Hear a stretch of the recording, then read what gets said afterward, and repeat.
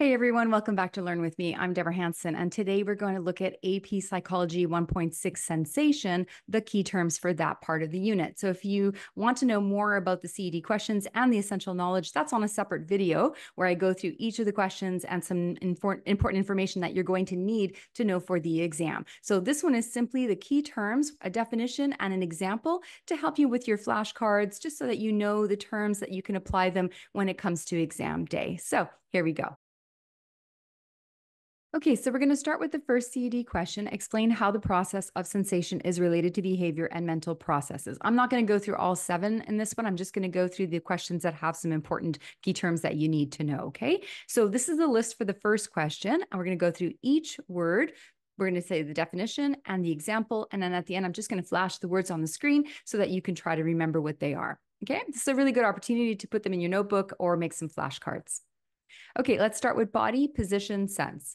Body position sense, also known as proprioception, is the ability to sense the position and movement of one's own body parts without visual input. So when you close your eyes and you touch your nose with your finger, you rely on your body position sense to know where your hand and nose are relative to each other. You might want to try that right now. Kinesthetic sense. Kinesthetic sense is the ability to perceive the position, movement, and actions of body parts, providing awareness of how different parts of the body are moving and interacting. So when you walk, your kinesthetic sense helps you adjust your steps and balance by sensing how your legs and feet move and how much force needs to apply to each step. Principles of sensation. So the definition of sensation is that it's the process of detecting stimuli from the environment through our senses, like seeing, hearing, or touching. The principles of sensation involves how our senses detect and respond to that stimuli. So let's look at a few examples. We have thresholds, the minimum amount of stimulus needed to detect it, like hearing a really quiet sound.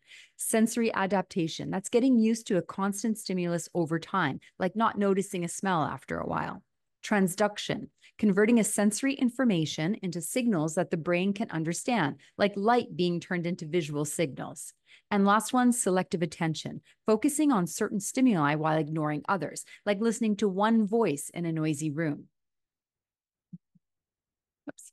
So we're going to look at sensory adaptation. Sensory adaptation is the process by which our sensory receptors become less sensitive to constant or unchanging stimuli over time. So when you first put on a watch, you might be aware of the weight and feel like you can feel it on your wrist.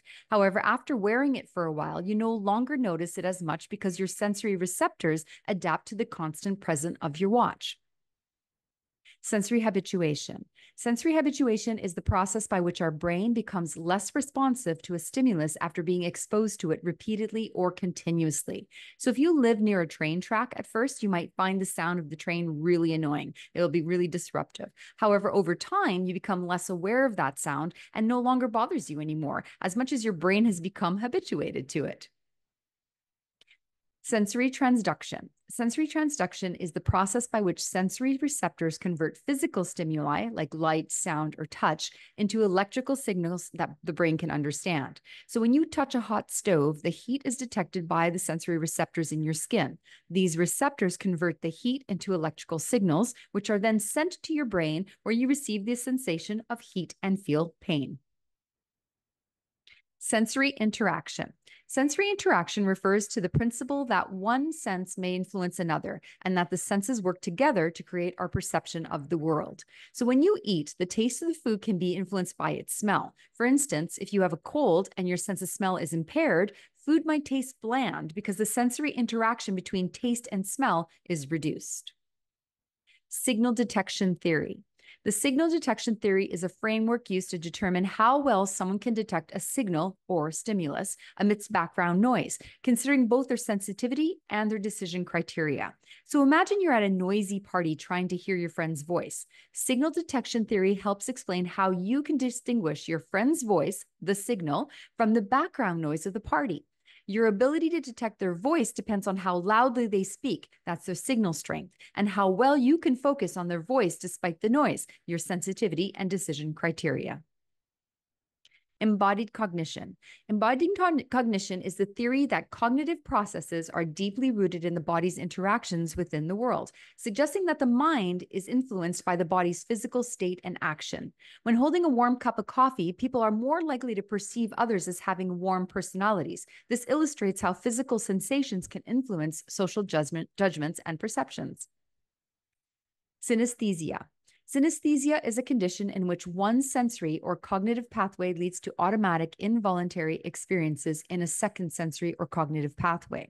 So a person with synesthesia might see specific colors when they hear certain sounds, such as seeing the color blue whenever they hear the note C on a piano. Another example of synesthesia is grapheme color synesthesia, where individuals perceive specific letters or numbers as inherently colored. So for instance, someone might always see the number 5 as green and the letter A as red, regardless of the actual color of the text. Vestibular sense. The vestibular sense is a sensory system that helps us maintain balance and spatial orientation by detecting changes in head movement and position. So when you spin around in a circle and then you stop, your vestibular sense helps you feel disoriented initially, but quickly adjusts to stabilize your balance. This system, located in your inner ear, detects the movement and helps you keep your balance and know which way you're oriented. Weber's law. Weber's law states that the smallest detectable difference in stimulus intensity, that's your just noticeable difference, is proportional to the initial intensity of the stimulus. Here's an example. If you're holding a light weight, for example, 5 pounds, and someone adds another small weight, example, another ½ pound, you might notice the difference. However, if you're holding a heavier weight, like 50 pounds, and the same small weight is added, you might not notice the difference as easily. According to Weber's law, the amount of change needed to detect a difference depends on the initial weight. So pause the video after each word so that you can see if you can come up with a definition and example for each one, okay? Body position sense, kinesthetic sense, principles of sensation, sensory adaptation, sensory habituation, sensory transduction, signal detection theory, vestibular sense, Weber's law, synesthesia, sensation interaction, embodied cognition. Now let's look at CED question number 2. Explain how the structures and functions of the visual sensory system relate to behavior and mental processes. We're just going to look at a few words for this section, and I'll give you the definition and example like last time. Amplitude. Amplitude is the height or strength of a wave, such as a sound or light wave. It determines the intensity or loudness of the sound and the brightness of light. A loud sound has a high amplitude, while a quiet sound has a low amplitude. Electromagnetic spectrum. The electromagnetic spectrum is the range of all types of light waves, including visible light, radio waves, and X-rays. Visible light is just a small part of the electromagnetic spectrum, which also includes invisible waves, like the ones used in microwaves and X-ray machines. Hue. Hue is the basic color we see, like red, blue, or yellow. The hue of a ripe tomato is red. Intensity. Intensity refers to the brightness or strength of something, like a light or sound. A flashlight on its brightest setting has a high intensity, while on a dim setting has a low intensity. Visible light spectrum. The visible light spectrum is the range of light waves that humans can see, which include all the colors from red to violet. A rainbow shows the visible light spectrum with colors like red, orange, yellow, green, blue, and violet. And if you remember from your old science classes, that would be your Roy G. Biv. Wavelength. Wavelength is the distance between two peaks of a wave, like in light or sound waves. It determines the color of light and the pitch of sound. So in light, a short wavelength gives you blue or violet colors, while a long wavelength gives you red.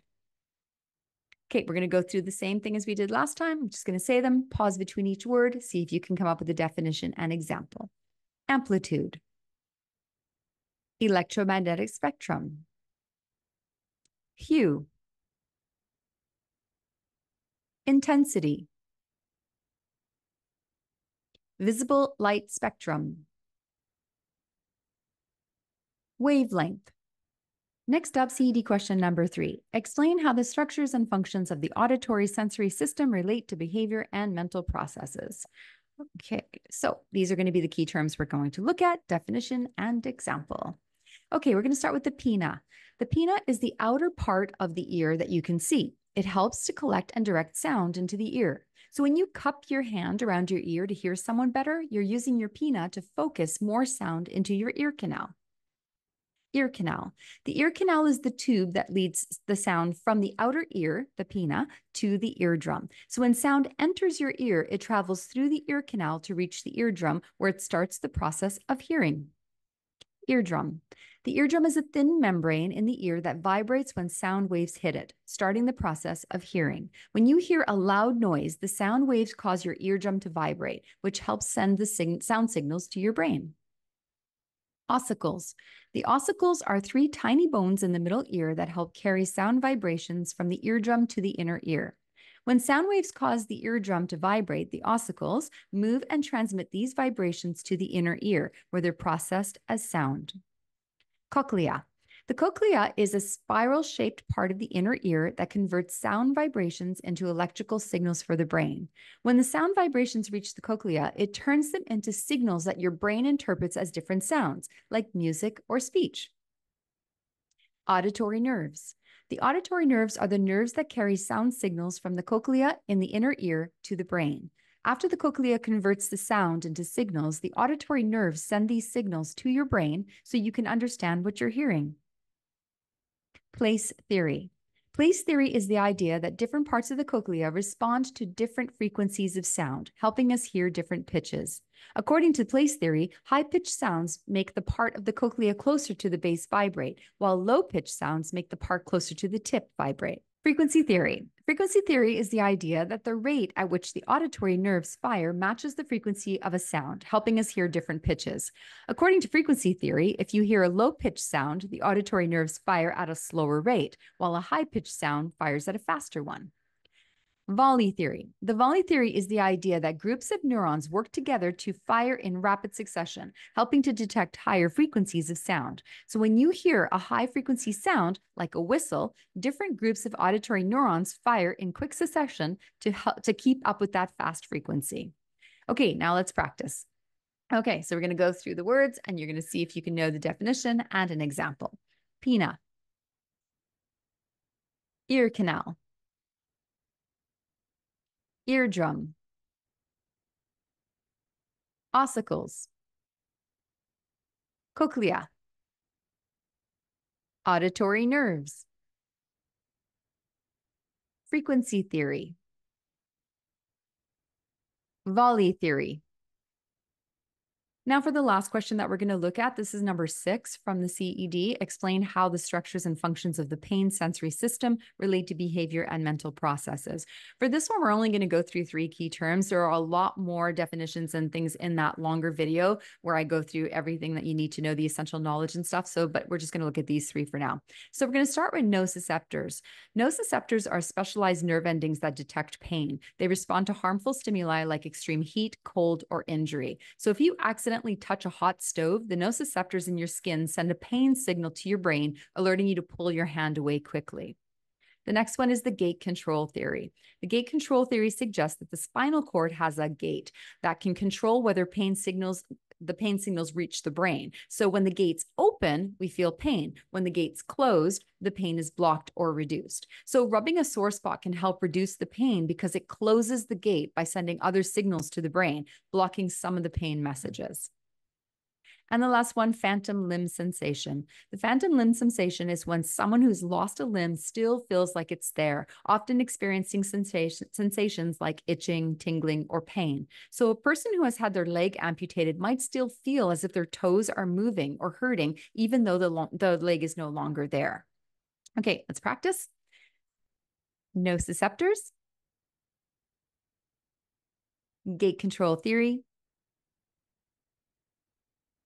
phantom limb sensation.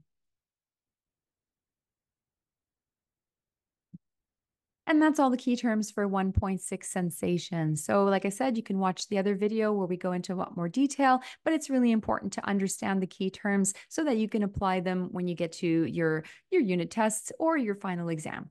If you really like the content today, please like and subscribe to my channel. I really appreciate it. Have a great day. See you next time.